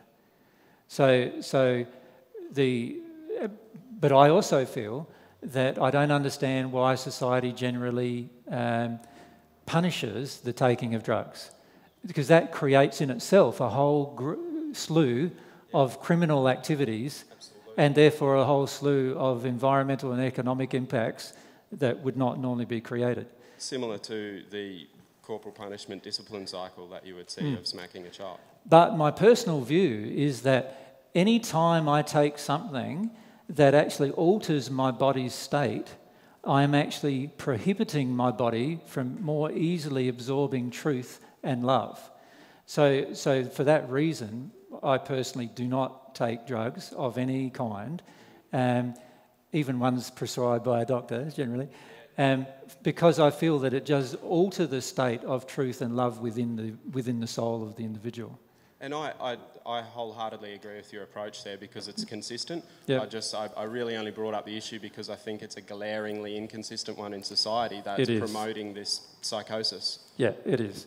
There are many glaring inconsistencies in society, and any inconsistency in society is illogical and therefore must be unloving, and we need to examine it from a loving perspective. I agree. Yep. And the problem with many debates about such matters is that there is not an acknowledgement of the inconsistencies. There's not an acknowledgement of the fact that on one hand we're saying one thing is true, on the other hand we're saying the other thing is true. Just like the earlier example I gave of smacking a child is discipline, hitting an adult is assault. And there's a glaring inconsistency. Yep. And therefore it's illogical, therefore it's unloving. Yep. Hi, Lewis is my name. I'm sorry, I didn't Lewis. introduce myself before. Just talking about, I've had a thought recently that the use of illicit drugs in a controlled context, namely through psychiatrists or whatever, so that society feels comfortable with the idea. Yep. Illicit drug use on a small and controlled scale could perhaps give people an idea of what their mind is capable of without the drugs. Yeah, there was a man named Terence McKenna. Have you ever heard of him, Lewis? There's this guy, anyway, who's a scientist who's now passed. He passed, actually, I'm not certain how he passed, but... a brain tumour, that's right, that's how he passed. But he believed, in fact, he felt he received, through the use of illicit drugs, through psychotropic drugs, many of the truths of the universe that he then defined scientifically. And I agree that he did, but it wasn't because of the use of drugs. It was because the use of a drug connected him to some spirits who then could transmit to him information that he wasn't otherwise transmitting when he was in his normal state. And the reality is he could have talked to those spirits in an uninduced or undrugged state as well as he could have in a drug state. But because of society's problems with that and the viewpoint that that is a crazy thing to do and is often viewed crazy, he couldn't do that, and instead he went towards the psychotropics. So my feeling with a lot of this information about drugs and so forth is all about, I feel that if you maintain your pure state emotionally, physically, mentally, and you maintain a state of desire, passion and longing, and you are in a state of love, you will not need additional substances to help you with your life or the exploration of your life. I feel we often then feel attracted to substances to explore our life because of the denial of those other factors. The denial of the lack of love primarily in our life. You need to use the microphone, sir. Yeah, I think what illicit drugs do is give people a brief moment of escapism from those emotional barriers. I agree, but then I would say to you, wouldn't it be better to have a permanent state of escapism from those barriers than a temporary one?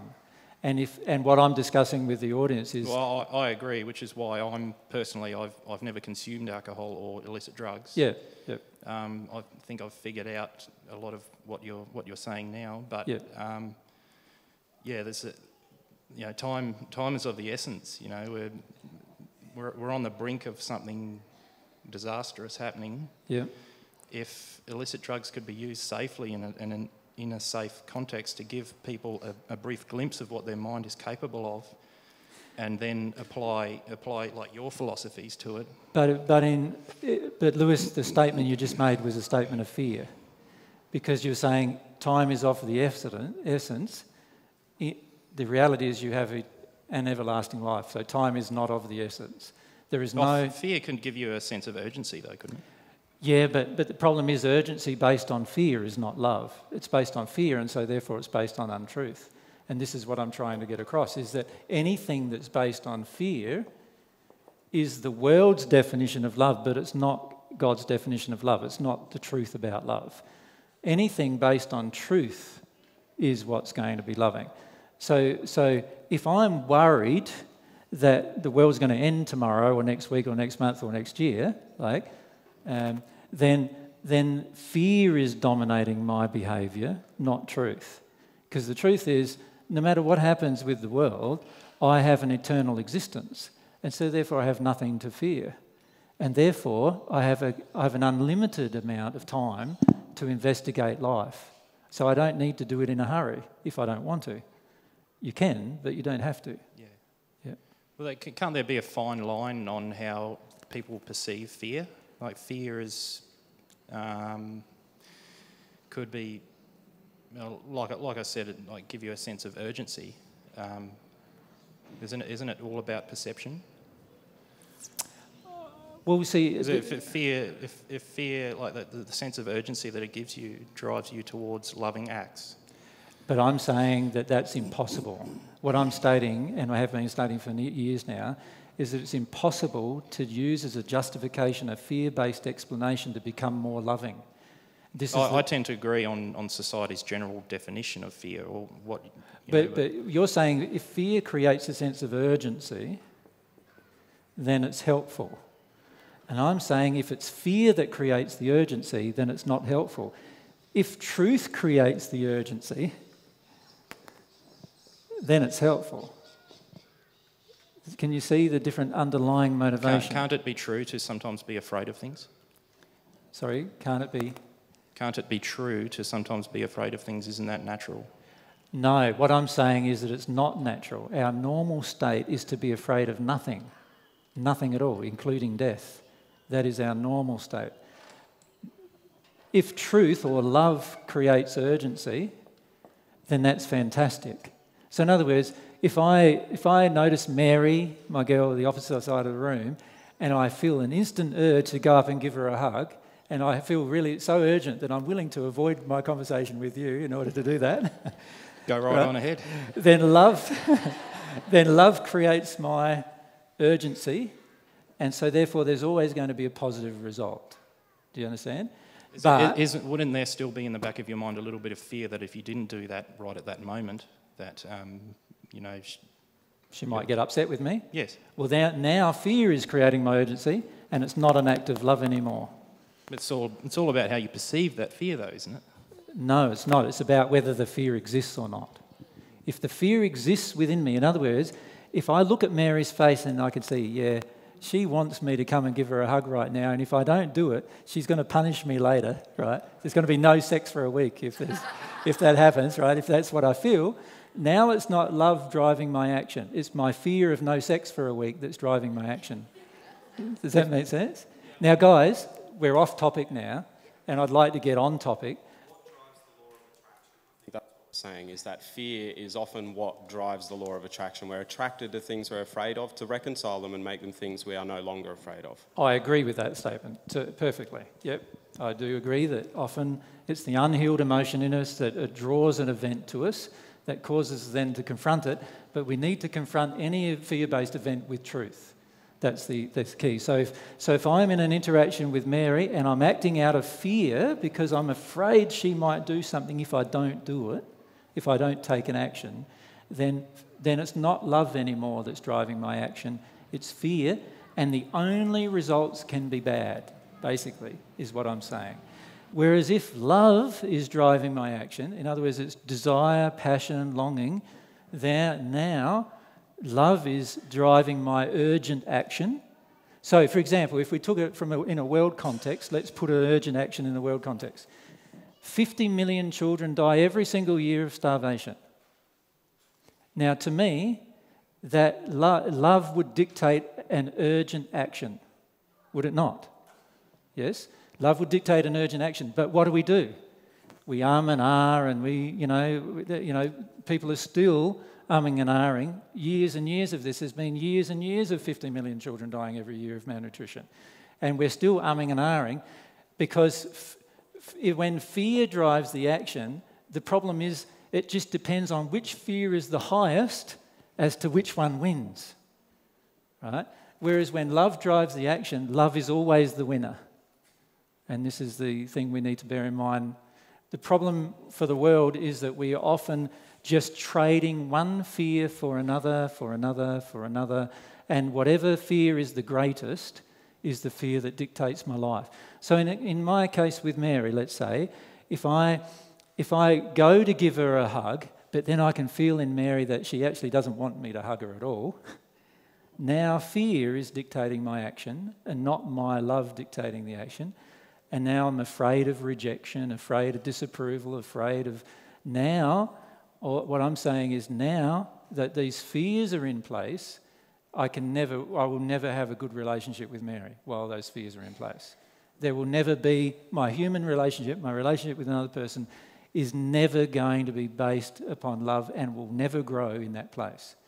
But as soon as my actions are based on truth and love, every single interaction has a chance for growth.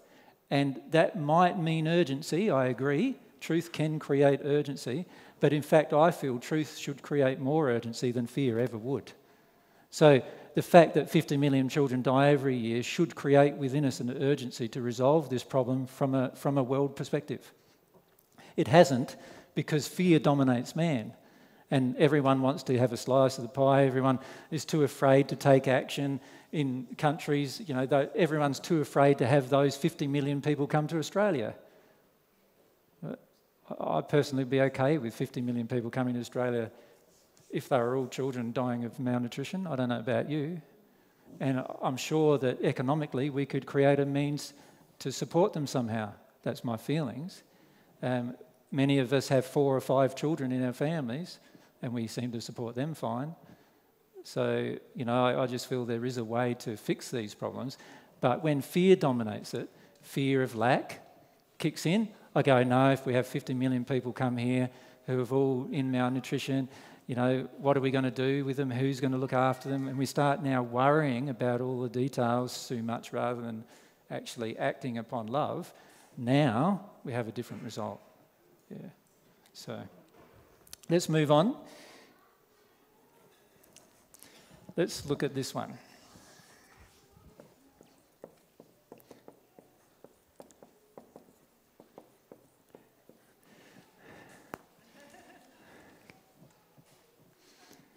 That's a pretty common belief, isn't it? Yeah. Love is jealous. And all you need to do to get God's point of view here is just add a never.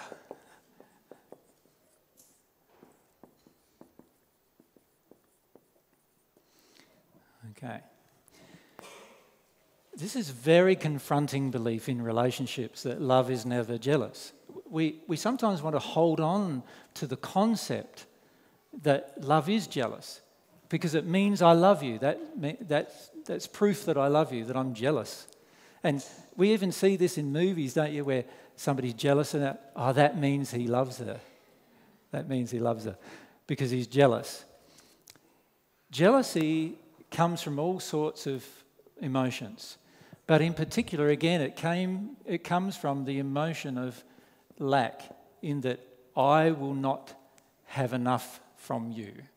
If I'm jealous of you spending your time with somebody else, it means that I won't have enough. Now, jealousy, there are lots of causes of jealousy, and I won't go into them today, but what I'm saying is that love is never jealous. Love doesn't have the feeling in it that somebody else shouldn't do or shouldn't take an action just because they love you. Right? That's the reality about love. Jealousy comes from emotions of lack, and so therefore comes from emotions of fear. And of course, fear is never loving. Does that make sense? Yep. So love is actually never jealous. And if somebody is jealous, they are actually afraid. And if they're afraid, there might be a good reason why they're afraid, or no reason at all.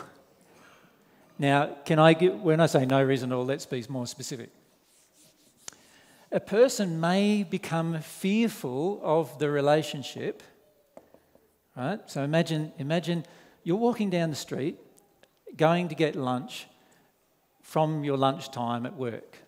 And you're walking down the street and you just decide, I think I'll go around the corner and go to a place to buy some lunch that I've never been to before. You turn the corner and right there, over in distance a bit, you see your wife or your partner kissing another man.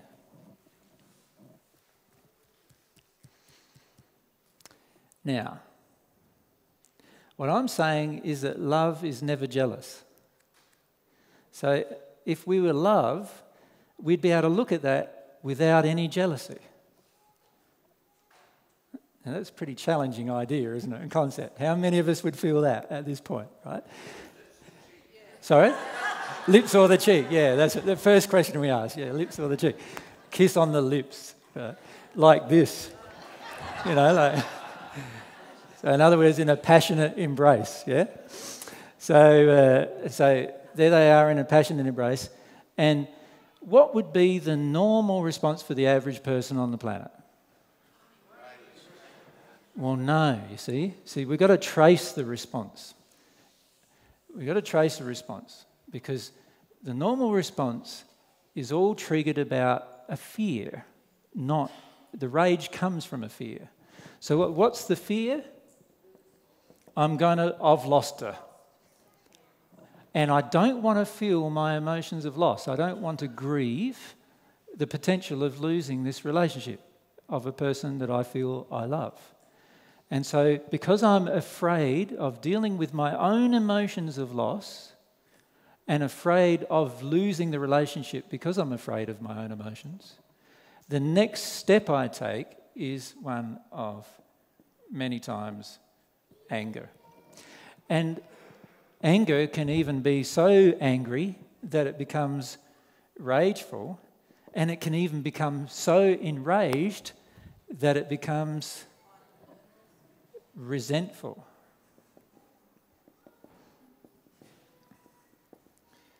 Right? Which is long-term rage sitting inside of you.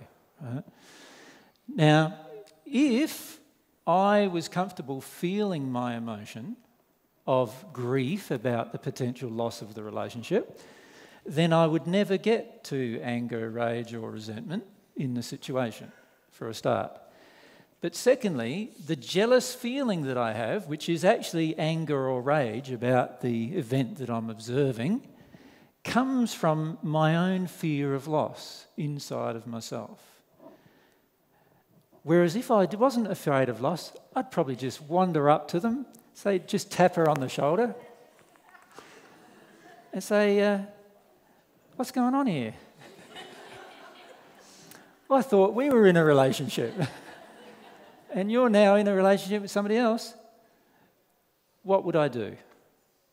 Can you see, I might still love the person, but I would see immediately that from a love perspective, the relationship really has been terminated in that moment. And if I am prepared to feel my grief, I would be able to feel my grief, if I had grief to feel, I'd be able to feel my grief without going into the jealousy, without going into the rage, right? So the reality is that love is never really jealous if it's really love. Jealousy is caused by anger about not being able to feel your grief of loss. And so therefore, it's fear of the grief of loss, and therefore it is not loving because it's fear-based, it's not truth-based. Whereas the love is never jealous, so a person who is in love would be able to walk straight up to them in that situation, tap on the shoulder, say, what's happening here? Can we have a chat about it? And be able to have the chat without becoming enraged, without even being angry, but would be quite firm, would they not? In that, hang on a sec, you're in a relationship with another person, therefore you're not in a relationship with me, therefore I think we need to separate straight away until you work out what you want. It would make sense, wouldn't it, to do that? But the world's viewpoint is, no, that means, if a person can do that, that means they didn't love them in the first place. It's me, is it? And often what happens then is we go down this track of, if they weren't jealous, and in fact, we even have people trying to make a person jealous in order to prove that they love them, right? Or that they're loved. And if you're trying to make somebody jealous, I put to you that that is also not loving, because you're trying to make somebody else angry rather than feel their own grief about your lack of fidelity. So that's another truth about love. Now, what we're going to do now is have a break for about 45 minutes.